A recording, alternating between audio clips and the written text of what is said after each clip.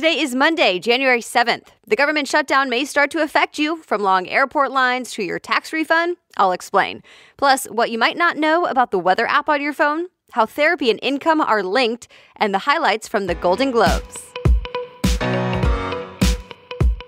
Welcome to the Newsworthy. All the day's news in less than 10 minutes. Fast, fair, fun, and on the go. I'm Erica Mandy. Thanks for being here. You ready? Let's do this. President Trump says he may call a national emergency to build a border wall without the approval of Congress, although others argue he can't legally do that. And for now, he's still trying to make a deal.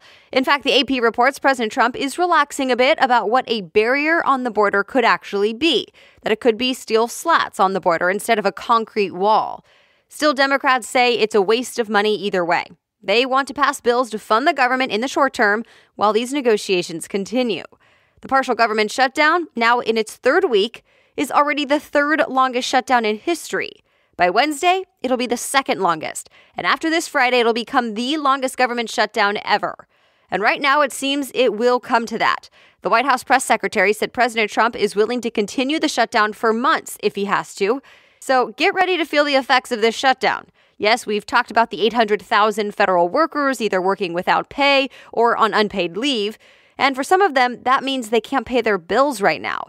But now you may even run into problems, like at the airport, for example. CNN says hundreds of TSA agents who are asked to work without pay right now have started to call out sick at 4 major airports. And that means airport security lines are much longer. Then there are other things that might not get addressed since workers are told not to come in at all, like home loans and tax refunds. The people who issue tax refunds are furloughed, meaning millions of people may not get their checks on time. Also, the National Park Service just said it'll take a rare and, quote, extraordinary step. It'll use entrance, camping, and other fees just to keep the most popular parks functioning. It's money that usually goes to other future projects. Instead, it'll go to cleaning up trash and maintaining the bathrooms. Although The Hill reports a House committee will investigate if this is even allowed. So more talks between the White House and congressional leaders will be happening this week. Both sides are feeling pressure. Stay tuned. Maybe U.S. troops won't leave Syria so quickly after all. National Security Advisor John Bolton said the U.S. will need to confirm a few things before pulling 2,000 U.S. troops out of northeastern Syria. Remember, President Trump just said last month that he wants all of those troops home and fast. And it did cause some backlash, like Defense Secretary Jim Mattis resigning. Well, now CBS News reports Bolton is saying 2 things need to happen before those troops leave. 1, make sure ISIS is really out of there for good. And 2, get Turkey to say it'll leave our Kurdish fighter allies alone. Otherwise, they could be left vulnerable once the U.S. is gone. Bolton is even going to Turkey today to talk about it. But the new timetable for all of this is still unclear. Was it an acoustic weapon or crickets? Yes, crickets. That's actually a question being asked right now about the odd sound U.S. diplomats were hearing in Cuba.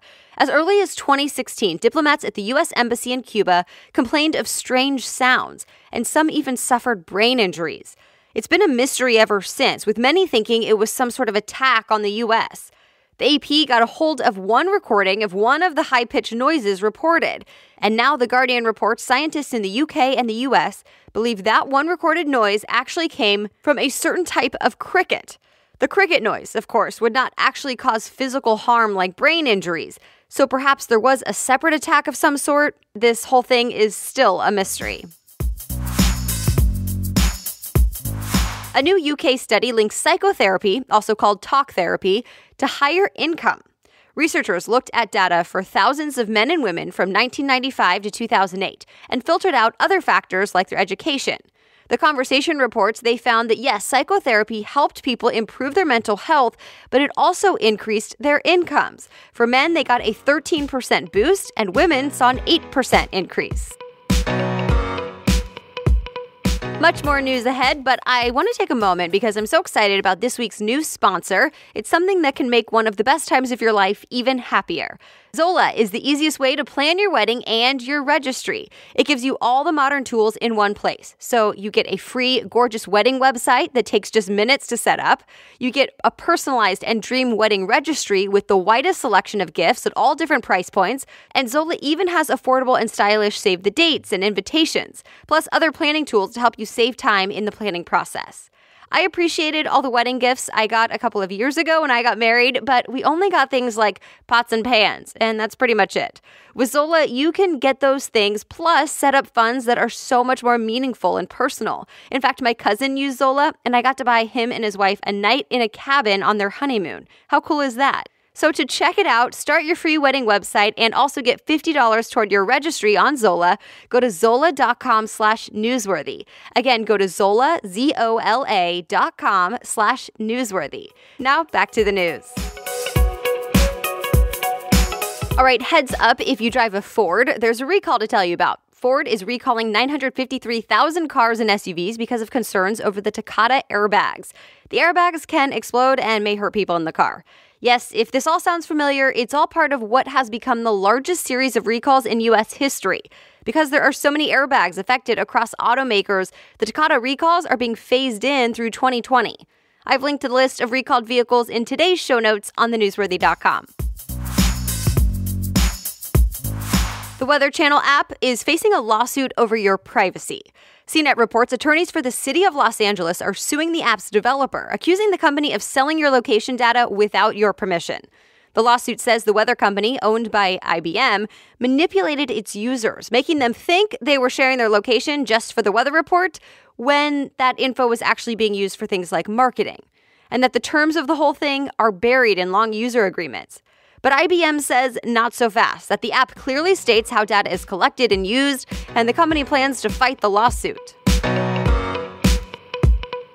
It is the first major awards ceremony of the year, and last night's 76th annual Golden Globe Awards was historic. NBC News says Sandra Oh made history twice as the first Asian host of the Golden Globes. She co-hosted with Andy Samberg, and also as the first woman of Asian descent to win multiple Golden Globes, including the award for Best Actress in a TV series drama. She stars in Killing Eve. The hosts left out politics and were more positive and nice with their jokes. Maya Rudolph did a fake proposal to Amy Poehler while they presented. And when Regina King won, she made a serious pledge to produce only projects with a crew that is at least 50% women. The movies Bohemian Rhapsody and Green Book took the top film honors with Best Drama and Best Comedy. Bohemian Rhapsody won over other movies like Black Panther and A Star is Born, so many are calling that one a surprise. As for Gaga, the song Shallow did win Best Original Song. Christian Bale won Best Actor in a Comedy for his role in Vice, although he caused some controversy for saying he was inspired by Satan to play Dick Cheney. And a new award was added, the Carol Burnett Award for Lifetime Achievement in Television. Carol Burnett herself accepted the first award. Of course, there were many more moments. I'm linking to more highlights in today's show notes. Aquaman had its third weekend in a row on top. It was once again #1 at the box office in North America. Variety says the movie did not have much competition, though. Still, Aquaman has now brought in $940 million worldwide. And that's it. You are all caught up from the weekend. If you'd like to check out more of any of the stories mentioned today, just go to the homepage of thenewsworthy.com, click episodes, and look for today's date. You'll find all the story sources and links right there. The Newsworthy is ready for you to listen every weekday by 4 in the morning.